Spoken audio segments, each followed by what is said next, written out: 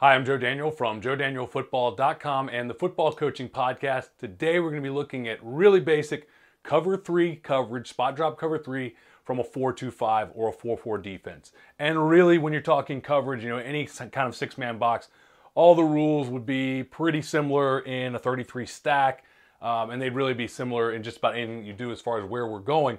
We're going to be looking at this here from the 4-2-5 defense, where we have our two corners, our free safety, our weak safety, strong safety. If you want to make this into a 4-4 defense, call these guys outside linebackers. It's not any different. It doesn't matter. Okay, we're running a cover 3. It's really simplistic. What we're going to be looking at here is, first of all, dividing the field up. So we're going to have 4 defensive linemen in a pass situation. They'll be in a pass rush. Okay, we're going to have our underneath zones. Okay, we're going to be working. There's 6 underneath zones, and I've got a video on the passing zones from the offensive standpoint. They're the same for the defensive standpoint. I'll link to that in the description down below here.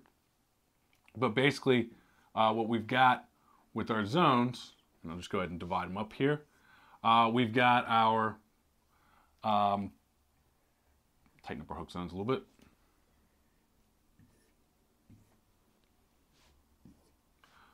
Hook, our curl, and our flat zones. Okay.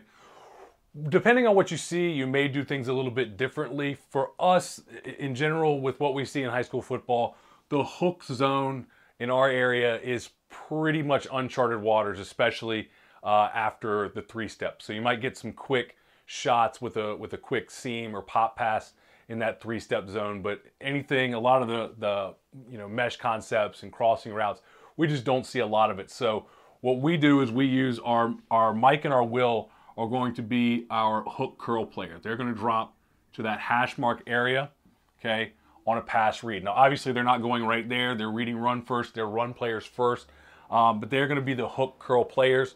They're going to drop to basically the hash, and we give them landmarks in our cover 3, and we say you drop to the hash.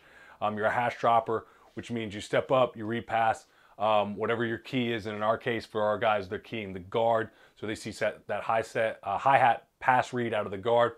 They're planting a foot, and they're running to the hash 12 yards deep and settling up there with eyes on the quarterback. So they're going to be our hook curl players. We do that because we see a lot more action in the flat, but we're going to drop our guys still to an area about halfway between hash and numbers with our safeties. And again, doing the same thing. Now for them, they're keying quarterback. So what they'll see is ball up from the quarterback, and they're going to be taking off to, when they get the pass read, they're going to be taking off to an area 12 yards deep, halfway between hash and numbers. With our younger guys, I will have them just take off to the top of the numbers right now and get straight to the flat zone, and we'll really make this Mike. So more hook curl. But we're going to kind of give them help, and we're also going to cloud the actual curl zone. So we're going to drop to an area halfway between hash and numbers initially, and then widen as is necessary as we see the play developing. For example, if we get a shoot route to the flat, then we'd be widening with that. Same thing over here.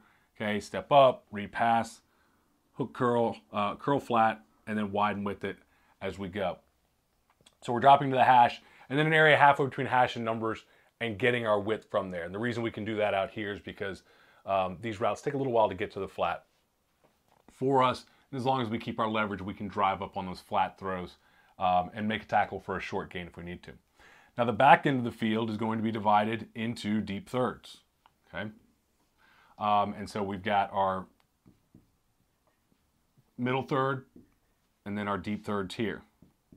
Okay, our corners will be responsible for the deep third there, and this is their job is to stay deeper than the deepest in that zone. Don't let anything get behind you.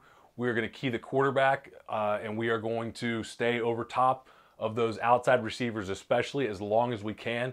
And then our free safety, I'm usually going to make the free safety a lot more run aggressive than the corners are, but the free safety will be responsible for that deep third as well, and he is going to be responsible for nothing getting behind you in the middle of the field. A couple things I'll just mention. I like to play the weak safety, strong safety, outside leverage. You might notice the weak safety here is outside leverage of this guy. And there's a couple reasons.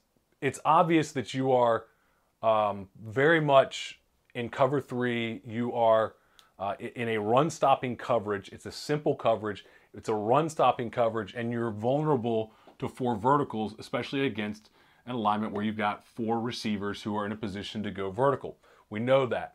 So if you're going to run a lot of cover 3, then you're going to need to have an answer for that. I like playing this weak safety outside leverage where he can bump that vertical release by the H-back, carry it to his curl zone, okay, and force him to get a little bit to the inside where now he's more running on that hash mark, giving the free safety a chance to play to it. If he goes outside of a divider, if he goes wider, then we might play inside leverage so that he can bump him into the corner zone. But he's going to bump and carry that guy to where we've got a chance to break on it, break the timing off so it's not just routes on air.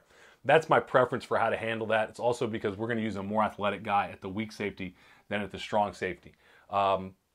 There's a lot of different things that you can do to handle cover 3. One of them is just not, or to handle 4 verts in cover 3. One of them is to disguise and not run it. But if you're going to be running cover 3 a lot, this is a way to handle it. And so I like to play that outside leverage there. I also like the outside leverage because these are our force players, your flat players in cover 3. And in most coverages, your flat players are your force players. These are force flat players, meaning they've got to be there to handle any outside run game. And when they played apex, meaning halfway between, like a lot of teams do, and it's kind of more traditional way to play cover 3, we found those guys today are just getting hooked all day long by the receivers, held. It's not getting called. I can get upset about it. I can get upset about it not being called, or I can just make an adjustment to make it better. If they're doing if that's not a threat, if they're not running, wide toss plays, jet sweeps, that kind of stuff, then I'll move them back down inside. It's all game plan. It's all, where do you need that guy? So you don't need to tell me, hey, we're going to run 4 verticals against this. Of course you are. It's cover 3. Of course you're going to run 4 verticals against it. You're going to run curl flat concepts because you've only got 4 underneath defenders. It's a great run stopping coverage, and it's a fast, easy install. And if you're in a place where you don't see a ton of run, or you're in a youth football league where you don't see a ton of pass, or youth football league where you don't see much passing, this is really just probably the best way to go with coverage because of the simplicity of it and the fact that it's easy to install, and it is a sound coverage. You do have everything covered up. So if you need to stop the pass, you can still run this coverage and stop the pass if you get really good at it. So that's cover 3 out of a 4-2-5 defense or a 4-4 defense. I will put a couple links down in the description below here. If you enjoyed this video, go ahead and like and subscribe, and you can check me out in the Football Coaching Podcast and on Twitter @FootballInfo.